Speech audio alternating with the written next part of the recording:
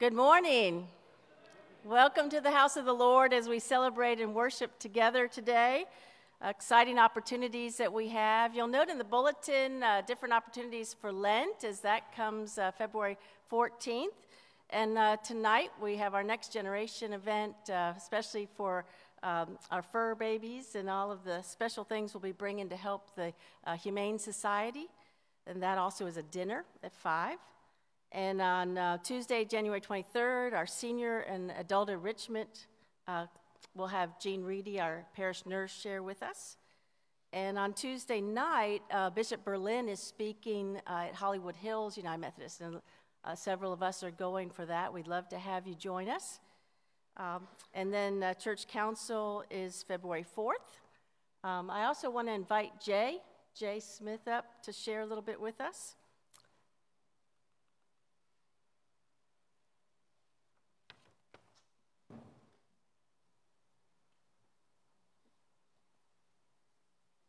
Good morning, everyone.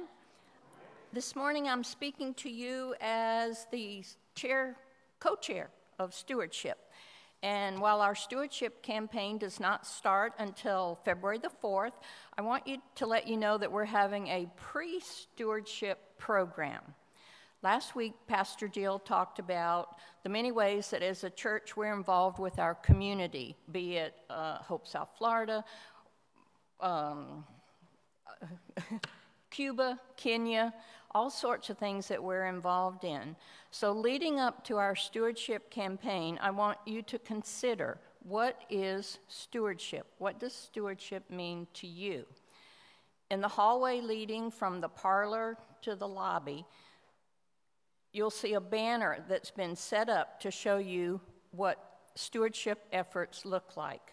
As you look at it this morning, after you meet in there for coffee and fellowship, you'll see photos presenting a few of the ways stewardship is touching and changing lives. I know some of you have traveled to Cuba over the years on mission trips. You're involved in Second Chance Society, Hope, South Florida, many activities of our preschool, just to mention a few events. So your assignment, and I hope you will choose to participate, is to look through your photos. And on your phone, we all use our phones for so many photo opportunities now. You can take your photos, send it digitally, I guess, to CVS or Walgreens, and they will print out your photos for you. And like in 30 minutes, you can go and pick them up. So we want you to bring those with you to church over the next few weeks before the stewardship starts and then during the stewardship. And we'll add them to the banner. And you'll understand that a little more. I didn't understand what that all meant, what it would look like, but it's up. It's a beautiful presentation of what we do as a church for our community. So it'll be fun to see how we make a difference in the name of First United Methodist Church. Our stewardship campaign begins on February the 4th and concludes with a celebration lunch on March the 3rd. You'll be hearing from a speaker each week, sharing their thoughts and hopes for our future together. It's a really exciting time in the life of the church.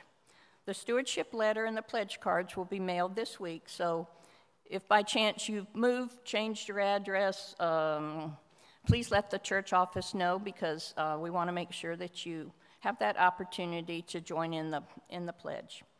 And I hope you'll take time to look at the stewardship banner this morning.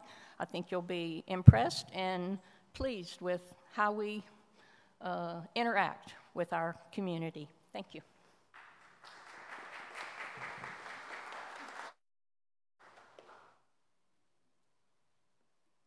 Let us stand now and join in our opening hymn.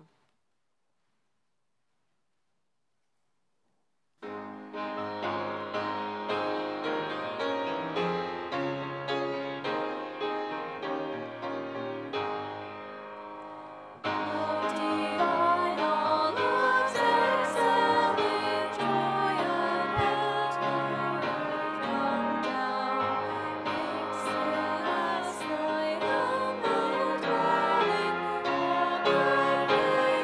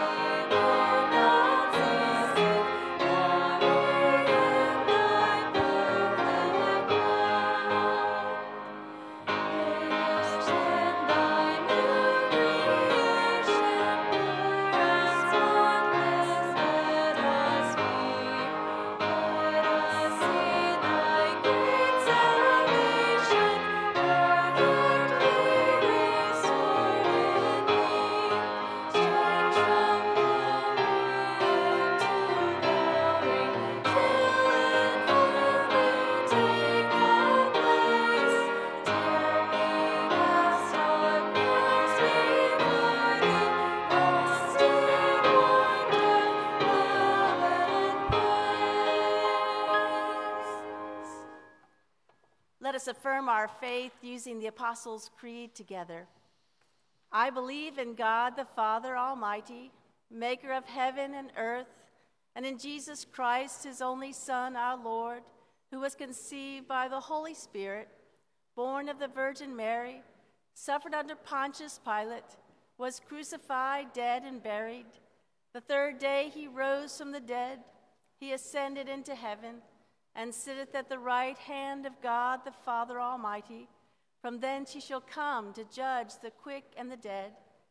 I believe in the Holy Spirit, the Holy Catholic Church, the communion of saints, the forgiveness of sins, the resurrection of the body, and the life everlasting. Amen.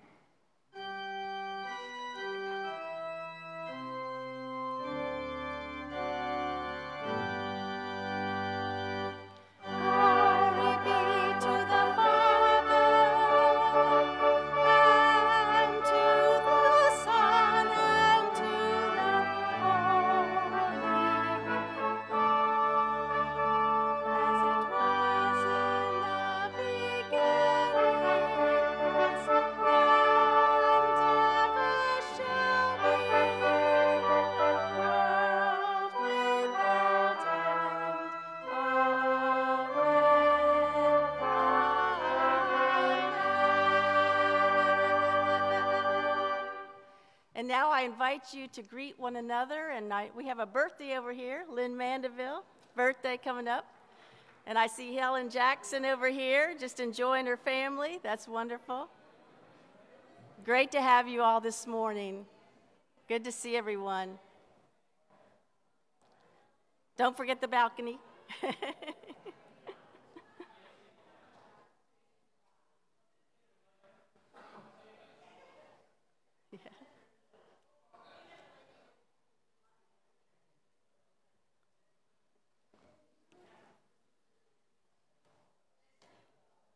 Yeah, Vic wanted me to remind you, you can move around, right?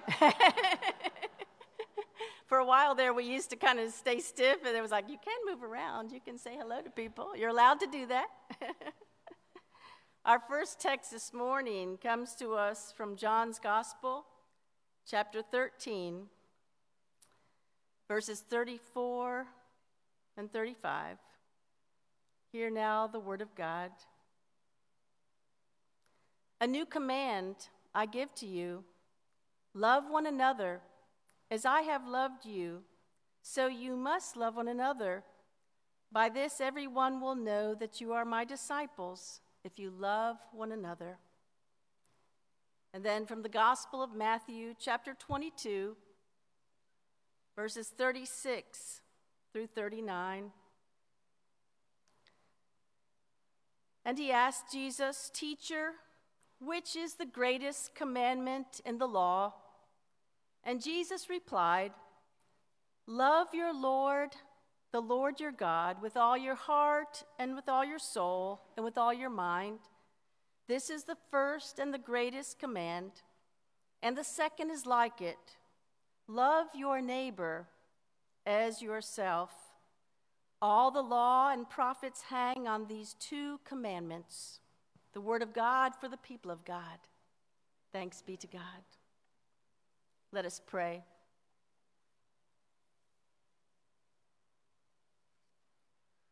O Lord, may the words of my mouth and the meditations of our hearts be acceptable in your presence. May my words become your message for each of us, your beloved children. In the name of the Father, and the Son, and the Holy Spirit. Amen. Last Sunday, as we commissioned our leaders and our leadership teams, we shared the Great Commission. This is the text in which Jesus calls upon us to claim all authority in heaven and on earth in his name, to go out into all the world, to all creation, to preach, to teach, to reach all nations, to make disciples, and to baptize them. Today, we look at what is called the Great Commandment.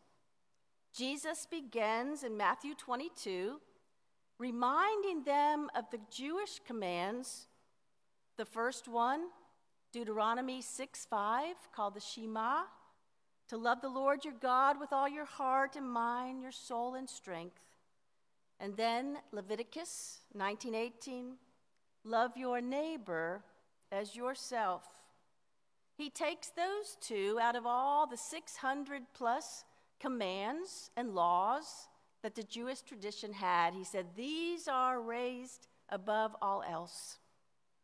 Love the Lord your God and love your neighbor as yourself. But here in John 13:34, he goes even further. He tells us, a new command I give you. Love one another as I have loved you. Now, in this text, Jesus is introducing himself as the standard of love. Perhaps you've thought of it before when you hear love others the way you love yourself, and you're thinking, you know, I could use some work on loving myself, forgiving myself, having God's grace received by myself. Perhaps Jesus realized that standard of love is not ideal. Love others as you love yourself.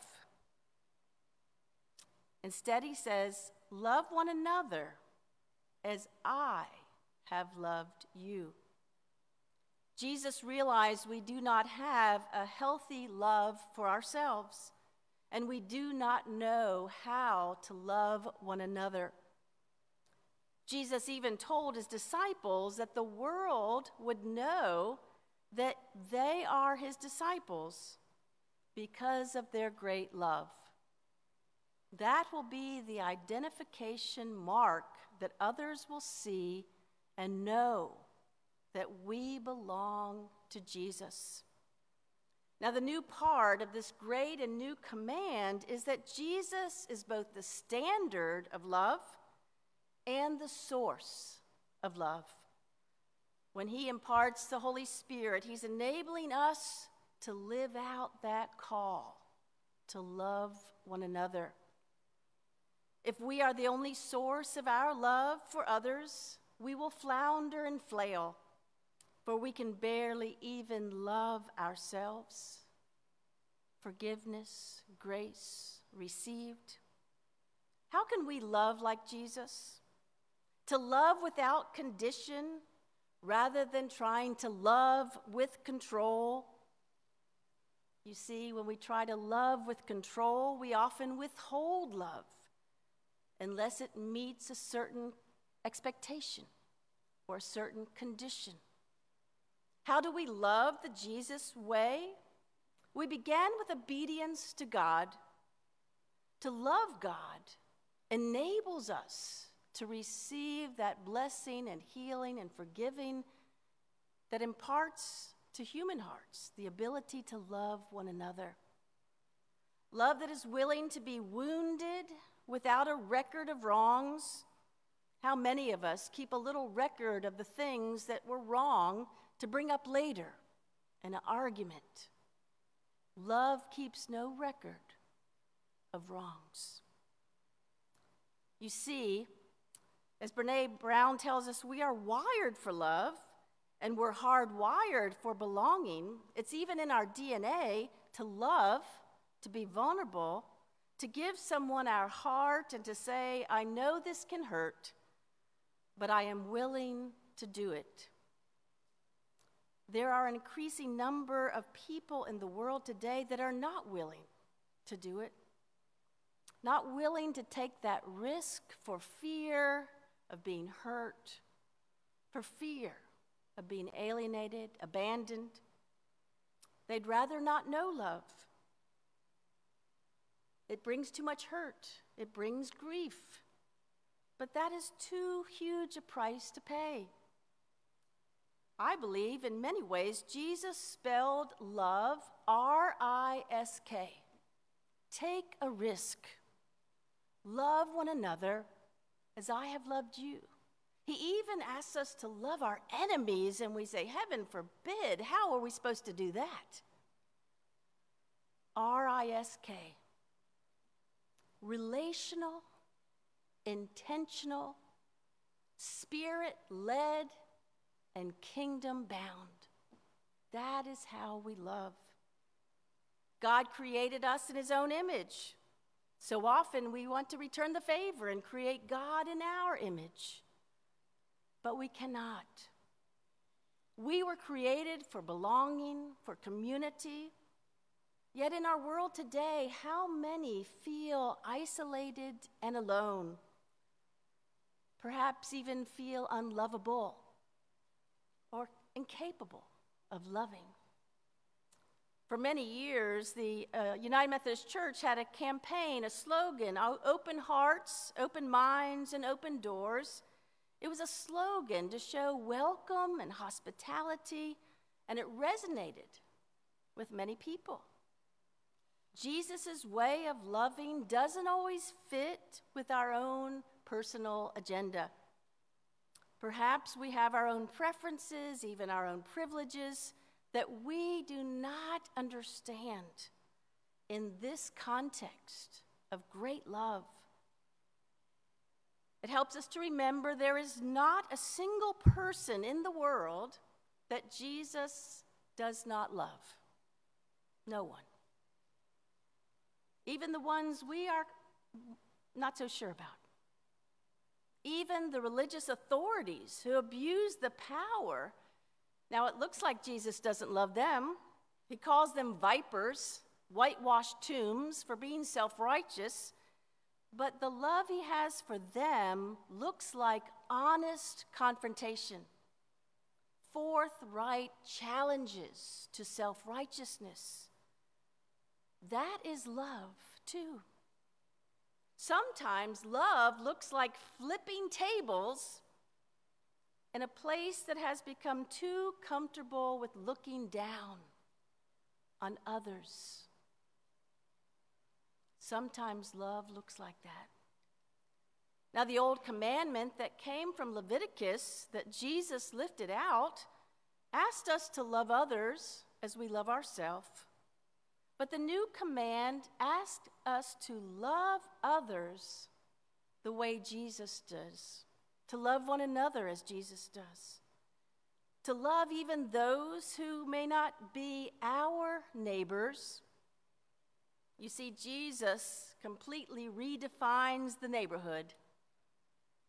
Jesus loved those who were even outside the neighborhood, outside the society, outside those places that chose to ignore the others. Barbara Brown Taylor, a pastor, put it this way: the only clear line I draw these days is this: when my religion tries to come between me and my neighbor, I will choose my neighbor. Jesus never commanded me to love my religion. Jesus commanded us to love our neighbors. Jesus didn't say it would be easy, but he would not have commanded it if it were impossible. Isn't it true that he is the source that equips us to have that kind of love? Jesus wanted us to show the world how he loved, to give us that example, as well as the Holy Spirit to help us to accomplish it. Loving like Jesus is the best way to live. Loving like Jesus invites us to love ourselves with a godly love of forgiveness and grace and healing, and to love those around us, even those we may not even see. It helps us to shed any layers of our own self-loathing, as well as self-righteousness or self-aggrandizing. We can let go of these layers of resentment as well as envy, layers of worry and anxiety as well as fear, layers of entitlement or preference or privilege, as well as this feeling of inadequacy or a victim or not someone with a voice.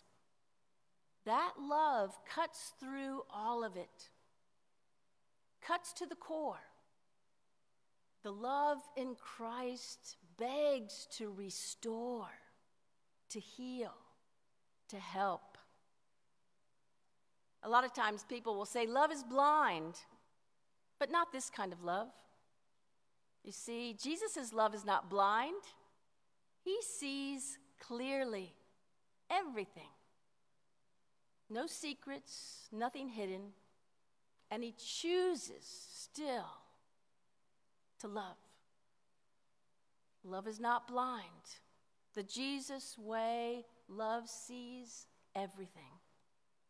Now, we don't have to wait until Valentine's Day to love this way. We can choose it now. Countless scriptures tell us what this way looks like. In Romans 12:10, it is devoted. In Romans 14:19, it builds up. It doesn't tear down. Romans 15:7, it accepts and affirms. 1 Corinthians 12:25, it cares. Galatians 5:13, it serves. Galatians 6:2, this love bears burdens. Ephesians 4:3, this love is kind and tender-hearted and forgiving. In 1 Corinthians 13, this love keeps no record of wrongs. It is kind, it is patient, it lasts. 1 Thessalonians 5:11, this love encourages us. Now, Jesus' way to love is, in fact, a protest against any and all ways that religion is used to crush or control or manipulate. You see, Jesus has an unconditional love that calls forth the best in us.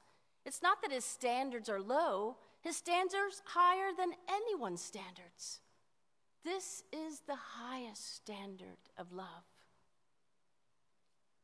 Jesus invites us to grace, not to guilt and shame. Jesus invites us to hope and new life, not to judgment and condemnation or hate-filled opinion.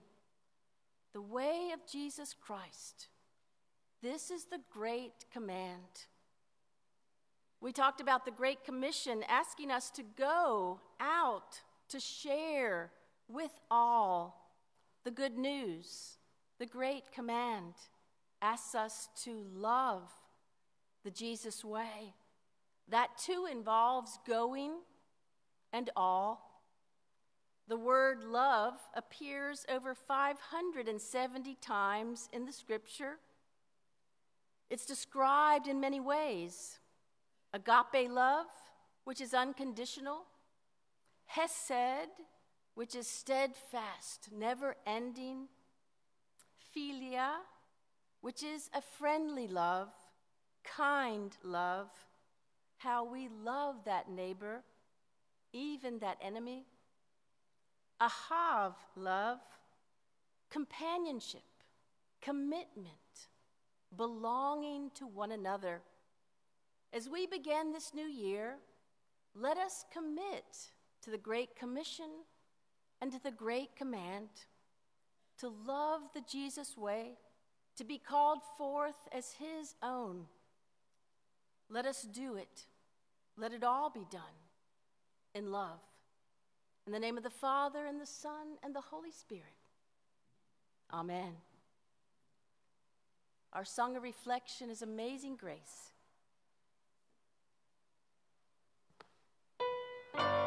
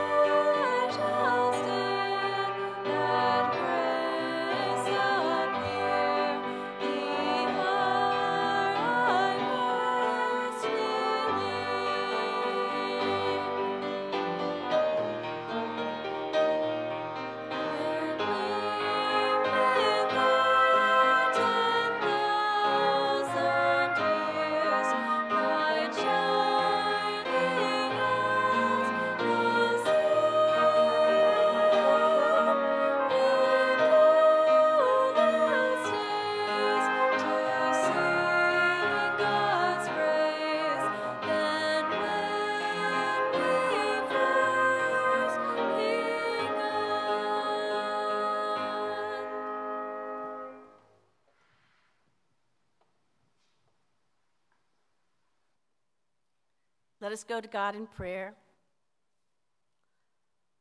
O Lord, most holy and gracious, we come before you.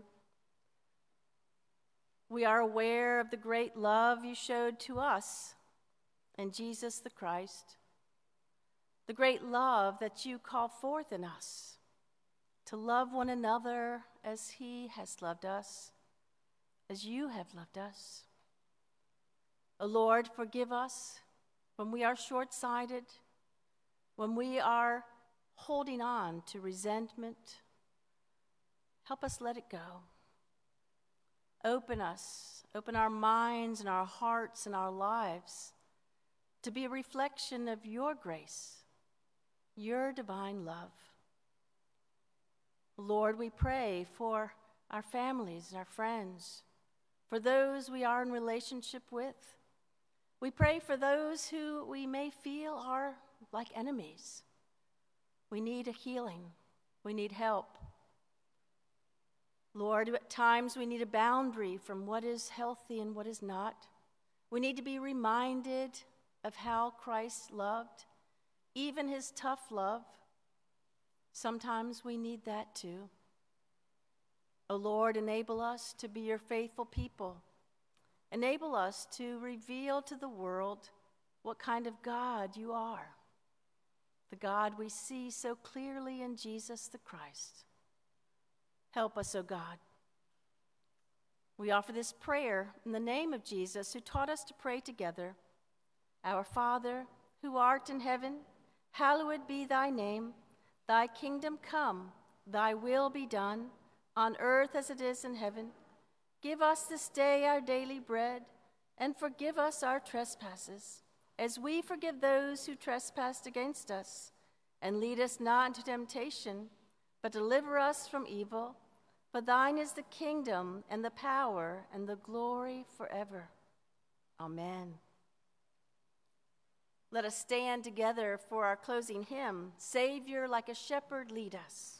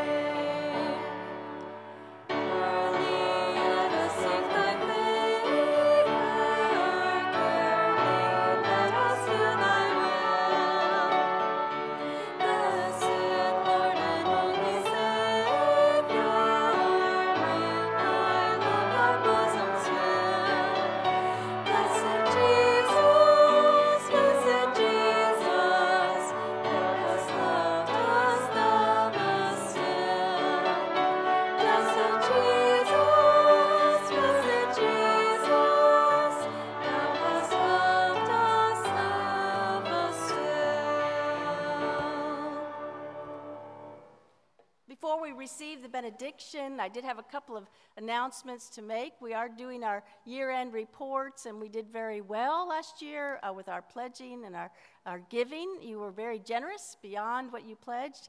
But we also had a legacy gift, which was just to remind us of honoring those particularly who've gone before us or those we want to honor right now. And Someone asked me this morning, how is that coming along? And it's close to $220,000, and that's our legacy giving. So I want to give a shout out to God for blessing us.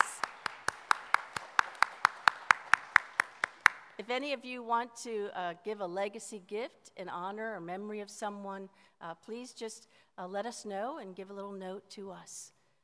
Some of you are visiting. You may not know we have pedestals to receive our gifts, or a code rather than the ushers coming forward, and you're invited to do it that way. Let us receive God's blessing. The Lord bless us and keep us and make his face shine upon us. May God grant to you his peace, the peace that passes all understanding. And may God's love shine brightly through your life, especially in this often dark world. Love and light. In the name of the Father, and the Son, and the Holy Spirit. Amen.